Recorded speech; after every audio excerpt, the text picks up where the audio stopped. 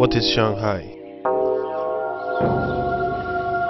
On the morning of June 20th, 1830, the Lord Amherst, the first British ship to visit Shanghai, was anchored at the mouth of the Huangpu. 2 Europeans strolled ashore. These men were Charles Gutslav, translator and missionary, and Hugh Lindsay, representative of the British East India Company. Crowds gathered to gaze at these red-bristled barbarians, though in his report Lindsay mentions cotton cloth and calico. His real objective was to sell opium. 9 years later, the Opium Wars broke out. After the Chinese defeat against Britain, Shanghai became one of the cities open to foreign trade by the 1842 Treaty of Nanking. A new mega-city since began to develop. Shanghai Landers. Until the 19th century and the First Opium War, Shanghai was considered to be essentially a fishing village. However, in 1914, Shanghai had 200 banks dealing with 80% of the foreign investments in China. Citizens of many countries and all continents came to Shanghai to live and work during the ensuing decades. By 1932, Shanghai had become the world's 5th largest city and home to 70,000 foreigners. Foreign residents of the city called themselves Shanghai Landers. From 1842 to 1949, while the British established a settlement in a section of Shanghai, the French and Americans also established their own settlements. These settlements are later called concessions. World War II marked Shanghai as a destination for refugees. Between 1937 and 1939, an estimated 20,000 Jews traveled to Shanghai to flee the Nazis. Shanghai was the only city where Jews were welcomed without condition. Today, the streets of the French concession and other foreign settlements have changed to become well-to-do neon-lit avenues, while the Bund, a stretch of Western-style buildings, is still representing the historic Western influence that dominated so much of the city's history. General facts. Shanghai is a city in East China.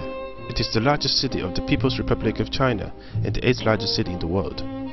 Due to its rapid growth of the last 2 decades, it has again become a global city. It is also known as the Paris of the East.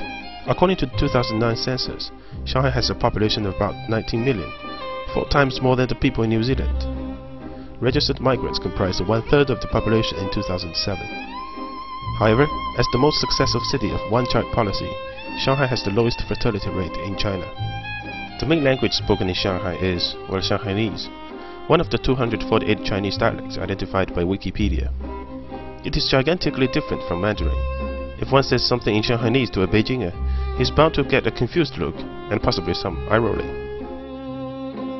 Shanghainese kids start learning English in the 1st grade. Like it or not, English is now a compulsory course for all pupils in Shanghai. In a decade's time, everyone in the city may speak English, or a hybrid language of Chinese and English, known as Chinglish. Economy. Shanghai means on top of the sea, but the fact is quite a lot of local Shanghainese have never seen the sea, as downtown Shanghai is more than 100 miles from the Pacific Ocean. And it is not blue as we may expect because of the pollution from the factories around Yangtze River Delta. In 2005, Shanghai was termed the world's largest port for cargo, and it is now the world's busiest seaport. It handled 29 million TEUs in 2010. 25% of Chinese industrial output comes from the city and the sea. And Shanghai produces 30% of China's GDP. By the end of 2009, there were 787 financial institutions in Shanghai, of which 170 were foreign invested. In 2009, the Shanghai Stock Exchange ranked 3rd among worldwide stock exchanges in terms of trading volume. And the trading volume of 6 key commodities including rubber, copper and zinc on the Shanghai Futures Exchange all ranked 1st across the world. Shanghai is now ranked 5th in the latest edition of the Global Financial Centers Index, published by the City of London. Urban development. One uniquely Shanghainese cultural element is the Shikumen residences, which are 2- or 3-story townhouses. The Shikumen is a cultural blend of elements found in Western architecture with traditional Chinese architecture and social behavior. Today, many of the areas where classic Shikumen stood have been redeveloped for modern Shanghai, with only a few areas remaining. During the 1990s, Shanghai had the world's largest agglomeration of construction cranes. Since 2008, Shanghai had boasted more freestanding buildings above 400 meters than any other city. The Shanghai World Financial Center is currently the 3rd tallest building in the world. In the future, the Shanghai Tower, slated for completion in 2014, will be the tallest in China. Meanwhile, Shanghai is sinking at a rate of 1.5 cm a year. Shanghai's rapid transit system, Shanghai Metro, extends to every core urban district as well as neighboring suburban districts. As of 2010, there are 12 metro lines, 273 stations, and over 420 km of tracks in operation, making it the longest network in the world. And the Shanghai Megalo train linking the airport to the city center since 2004 is the world's fastest passenger train, reaching a maximum cruising speed of 431 km per hour. Shanghai has the largest bus system on the planet with 1,424 bus lines. World Expo 2010. As the largest and most internationalized city in China, Shanghai is the host of World Expo 2010, which was the biggest in history of world fairs. It also had the largest exhibiting area in World Expo history, 5.28 square kilometers, larger than 2 Monaco cities combined. By the end of the expo, over 73 million people had visited, and 250 countries and international organizations had participated. On October 16, 2010, the expo set a single-day record of having over 1 million visitors enter the exhibition that day. Arts and sports. Shanghai was the birthplace of Chinese cinema and theater. Shanghai's film industry went on to blossom during the early 1930s, generating Marilyn Monroe-like stars such as Zhou Xuan. Another film star, Jiang Qin, went on to become Madame Mao. Many aspects of Shanghainese popular culture were transferred to Hong Kong by the numerous Shanghainese immigrants and refugees after the Communist Revolution. The movie The Mood for Love, which was directed by Wong Kar-wai, who is a native Shanghainese himself, depicts the nostalgia for that era. Shanghai is also the hometown of many outstanding and well-known Chinese professional athletes, such as the basketball player Yao Ming and the 110 meters hurdler Liu Xiang. Food. Shanghai cooking is said to be the sweetest in China. They consume more sugar than any other part of China. Shanghai's favorite delicacy is hairy crabs. They are considered cooling, which is why they are served with Shaoxing sherry wine to restore the body's yin and yang. Another popular food in Shanghai is xiaolongbao, thin-skinned dumpling. The stuffing is usually made of pork and it is wrapped in together with a lot of meat juice. Shanghai Marriage Market. Every weekend, hundreds of Shanghainese parents assemble in People's Park for the Shanghai Marriage Market with the resumes of their unwed children to negotiate potential hookups. The crowds of them jostle and chatter, the bushes around filled with papers and advertising height and weight, salary and education of their children.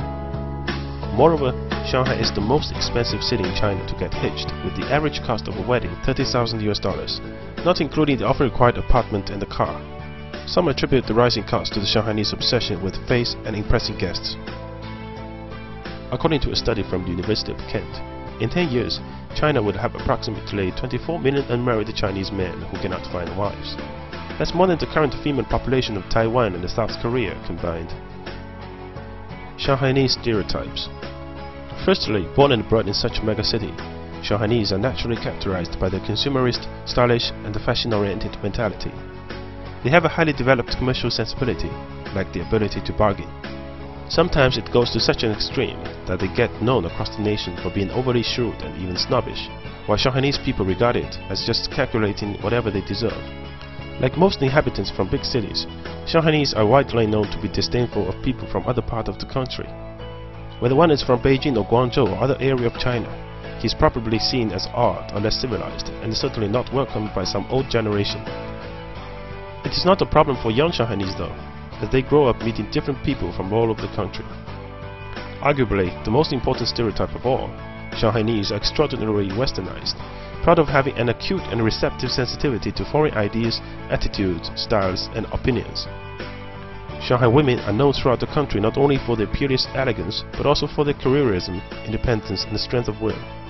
The city's men, correspondingly, are famed for their ready acceptance of female emancipation, along with their gentleness, marital pliability, and child-mindedness.